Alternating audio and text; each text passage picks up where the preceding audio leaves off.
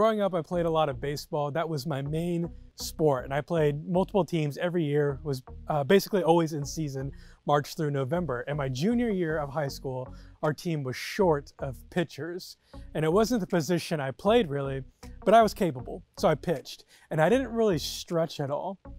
And as you can imagine, I ended up hurting my shoulder, and I tried to play through the pain, but I knew I couldn't keep pitching. So I asked coach if I could be done with pitching, and he put me in my primary position, which was catching.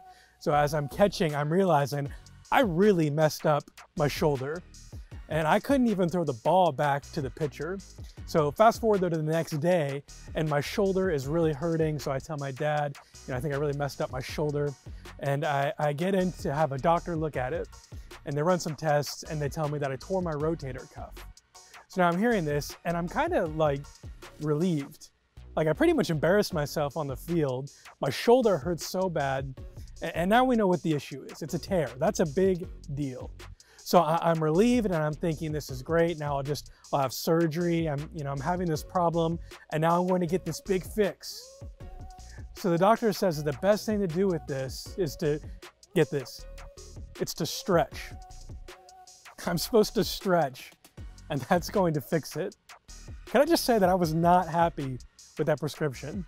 Like, I wanted this miraculous big fix, and this so-called doctor wants me to stretch.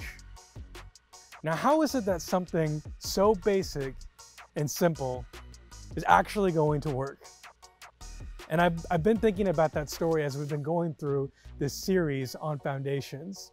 This series that we've been going through things that are foundational in our faith. And a lot of them seem basic and maybe even overly simplified, but making them a consistent part of our lives really works. I stretched every day for a couple months, and it worked. James chapter 4 verses 7 and 8 tell us this: submit yourselves therefore to God. Resist the enemy, and he will flee from you. Draw near to God, and he will draw near to you. I think if we spend time with God every day, if we root ourselves in these foundations that we've been going through, we will experience healing and restoration and life change.